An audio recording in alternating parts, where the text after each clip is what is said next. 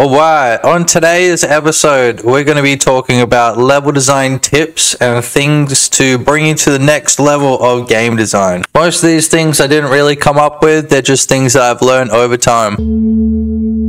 But we're going to start, first of all, by showing you how I create most of my levels. So usually I'll just use a CSG box because CSGs are bad only when you're actually changing them at runtime, because they actually can change at runtime. So let's say you've got a CSG box and then we want to add, let's say, a CSG cylinder inside of it. We're going to put a hole inside that box, change this operation to subtraction, and then we can see that hole in the box. That's what she said. If we were to move this hole around, it's going to change where the hole is on the box, right? And if we do this at runtime, that's a very, very bad idea. Essentially, what you're going to have is a lot of extra processing that you shouldn't need, right? Like every single frame is going to cut that hole back into that CSG box. Like you don't want that. I'm just going to move this hole and we're going to make it a bit bigger. So you see it's like kind of like a dip. Oh no, see it's moved as well. And now it's like a big ass hole. That's what I want for the level, okay? So CSG boxes are asshole. CSG boxes are great. And to be completely honest, most of Unaccessible, this is the game that I released earlier this year in January. All of it, and you can see it here, all of this was done with CSG boxes, right? So as long as everything's completely static, like it doesn't really matter. As the level loads, it has to create all of that geometry, right? But it only has to do it one time. So you can get away with doing stuff with CSG boxes. Don't be afraid to use them, basically. And another cool thing that you can do in Godot is after you've created your CSG whatever, you can go export as a GLTF 2.0 scene, and we can actually then go and open that in Blender. So we're going to need to delete all of that crap. We hit A, and then we're going to import it through the import. So GLTF, yeah, that one there. And there we go. That's our level. And then, you know, do some actual real changes to your geometry, you know, things that you couldn't do inside. And then you can export from Blender and then re-import that back into Godot. Funky. Second tip, I guess, would be about like environment. What I like to do is just go here, click that, and then we click that, and then we'll grab both of those things there, reparent to a new node. I just choose a regular node, and then I hit F2 to rename. We'll call it environment. Now, the good thing about a node is it doesn't have any 2D or 3D transformation. So next we're going to get stylized sky, because I really like that. If you're doing like kind of low poly stuff, but you want like your skies and stuff like that to look a lot better than just the default environment, you go and grab that. So shout outs to whoever did that. Gatibo, this is great. What we can do there is go to the world environment, and now we actually want to add that sky environment. So we've copied that script, and then we want to go over to sky, click sky, and then we're going to click that off so we don't have a sky material, because what we're actually going to do is click shader material, and then go shader, we'll go new shader.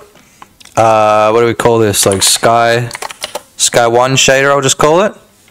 Sky 1, jet 2. And then we go in here, we paste, and then let's see the results that we get. Is actually change this cloud to light color, because that's actually the color or the light coming off the cloud. So that's essentially our environment, and that's what you get from like a sky shader, you know. So like your procedural sky or your physical sky, whatever it's called. Just going to add a camera, and then we're going to set it up like here, just so we've got something to look at. And then I'm just going to run it. Cool. So we've got like a really dark environment. Okay. So let's say you wanted your player to jump down into that hole. There's two very different ways to approach this, right? One is to just have a sign that says go in this hole. But the other way to do it is a little bit more subtle, and that is by using light.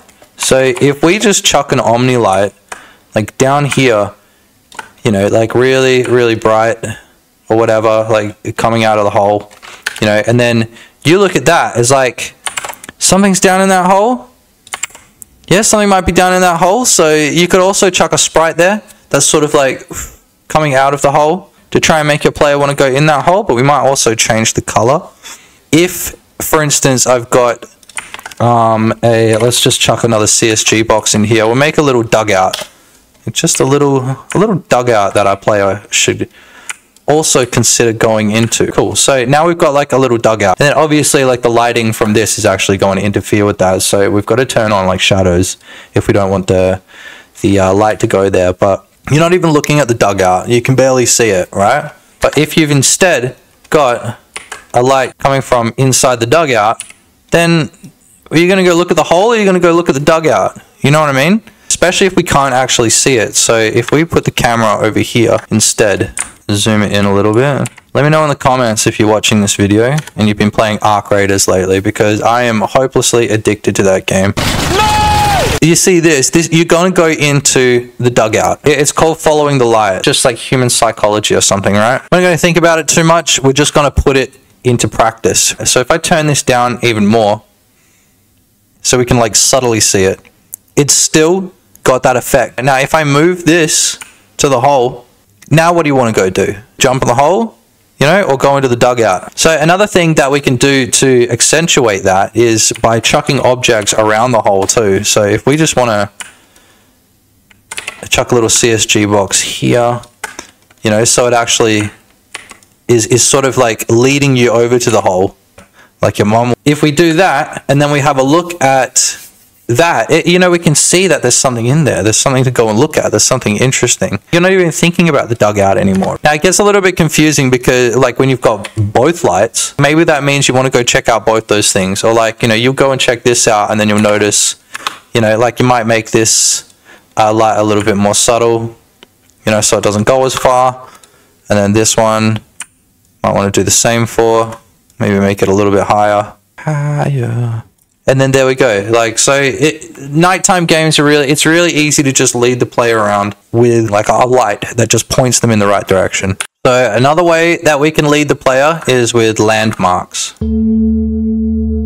How do you lead the player to go over here, like in this way? So if we've got landmarks set up, which direction do you think your player is going to go? Do you go left or do you go right? It's like, if this is what you're giving your players, then they're going to go right, you know? There's no other way. You have to go right. It's like effortlessly guiding your players because it's baked into the level design itself. So you'll see, like, once you know about this sort of stuff, like, you'll start to see it a lot in video games that you play. So what I might do actually is create a little player real quick that we can walk around with, because that would be really cool. I won't bore you. I'm just gonna 3, 2, 1, boom, and now we've got a player controller. If you want to learn how to make player controllers like this, let me know in the comments. When we're talking about like landmarks, we're talking about like things in the distance, okay? We're leading the player to that landmark. Super duper easy, and then they're going to be like, oh, cool. Bam, and then this is what we do. How do we get them in the hole? Next challenge. Okay, well, method 1 is the big red arrow, right? That just points them directly into the hole. They're going to jump in that hole. You know they're going to jump in that hole. Make this hole bigger. Move it over. Yep. Make sure that people know that when they jump in that hole, that's where they're supposed to go. Right? I don't like this method. This method is cheap and it's dirty, right? It's super cheap and it's super dirty, but it does lead the player in the right direction, right? So go for a run, and then boom, in the hole. Yeah. Go straight in the hole, and then the player doesn't even look at the rest of how bad the rest of the level is. So another method you could do is called framing, where it's basically we set up the frame for, you know, where you're supposed to go. You got to come up with like some silly ways to kind of frame it, you know, where it's not completely obvious, but also it's like, that's the way that you want to go, you know? We're really giving our player as many hints as we possibly can to go and jump in that hole as possible, right? So let's say you actually had options about where you could go. We could run around in any direction possible, you know, we're really going to try and sell this, right? But you can see the way that it's framed is like, it doesn't matter that your landmark in sense tells you to go that way. We're still going to go this way anyway to figure out what we have to do next to get that way. And so that's framing, like some sort of like focus. You might have like a different colored light over there as well. We can sort of like play with the player's expectations about what color light means what. So yellow means nothing, blue is where we have to get to, and then red is going to show us how to get to blue. So anyway, how are we going to get our player to run down this way? The easiest way, obviously, is to just copy a bunch of these, you know, following the light. It's like, here's where it really comes in handy, you know, where obviously if we've got a path that goes like this, then we know exactly where to go. But that's the whole point of doing it in the level design, like embedding this stuff in the level design. It's just giving you that psychological edge of showing the player where they need to be. So even if they're running down this way, they're still going to know, all right, and then if they run off track, it's going to change in lighting, and they're going to be like, oh, what is this place? It's going to feel strange to them, right? We're going to actually finish this level, I guess. And by that, I mean we're going to try and hit the expectation the player is expecting. They can follow the light this way, straight to the end. So, you know, very easy. Like, really not hard at all, because they're going to come over here and they're going to be like, oh, where am I supposed to go, you know? And so, like, you give them that kind of guidance, you know, on where they're meant to go. And that's like a super duper easy way of leading your players, because as simple as this looks, like, you're going to start a project and really not have any way or any indication of showing the player where to go. They're going to lock on like a ant. And if we want to increase that, we can change the attenuation, right? And then, yeah, we can make it like really pronounced. So if we then go run through that, it's going to be really obvious where we're meant to go, because it's lit up. So obviously we know, oh, is that our end goal? It's like, yeah, psychology tells us that that is our end goal. Now, when you get to a spot like this and they're still incredibly lost, this is where you could come up with like billboards or things like, what's it called? Yellow paint. You know, the yellow paint technique? And maybe that's something that we should talk about next. The goal is to get the player into the hole, right? But we're going to use yellow paint to do it. So what I mean by yellow paint is really something that you shouldn't go don't overuse it, okay? So if I want, I could change the color of this hole by basically just duplicating the cylinder itself. So we can kind of get this edge right here.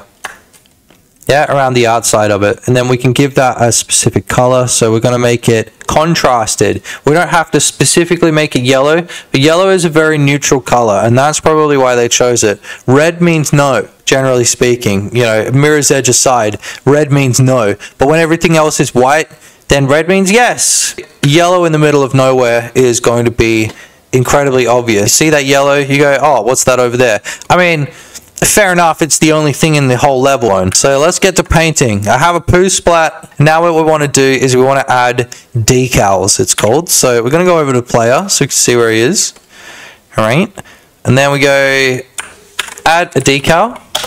And then we're going to choose, well, we're going to hit F to fly over to the decal itself. Now I'm going to go to the albedo, and we're going to drag that big splat over to it. So now we've got, you know, blood, obviously, but what we can do is we can change that to a different color, right?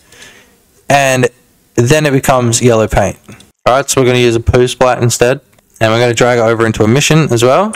So look at that. Now we can see. Now we can really see it. Right? This looks like shit. Oh my god. So then what we can do is we can just like decal all over the place, you know, in a kind of line, and they're like not really perfect right now. Kind of lead the player towards where they're supposed to go. So you see that? Exactly. Well, which way are you going to go? Are you going to go this way? Probably not. You're going to go over here and you're going to go check this out. Boom. Probably seen this in video games where you're walking around and then you'll see like this weird projection happen to your player. And it's because, right, this sits on layer 1. So if we want to go over to player, obviously what we're going to want to do is change it to 2. Right? So if we turn it off, it turns off. We hit 2, then it switches over to 2, right? Ooh, he's a little naked. So then, if we go back over to main scene, right? This decal, the color mask, is on every single layer. So this is also on layer 1, right? But then there's what's called a cull mask. So if you turn off 1, it's only going to stay on 2. But because we moved the player over to 2, if we turn off 2 on cull mask, then it doesn't affect the player. But it will affect anything else that we've got. So for instance, I'm going to chuck down another CSG box, and then we're going to grab a couple of these decals. We're going to change the angle of them. So I'm going to go to the rotation with the R key, I think. And then I'm going to put that, you know, on a bit of an angle, so it like sits on the wall, right? But there you go. That's our yellow paint. This has been a tutorial.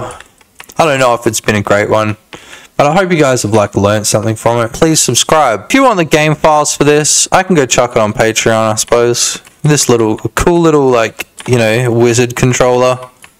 I'll put that up there. And I'll give you the poo splat as well.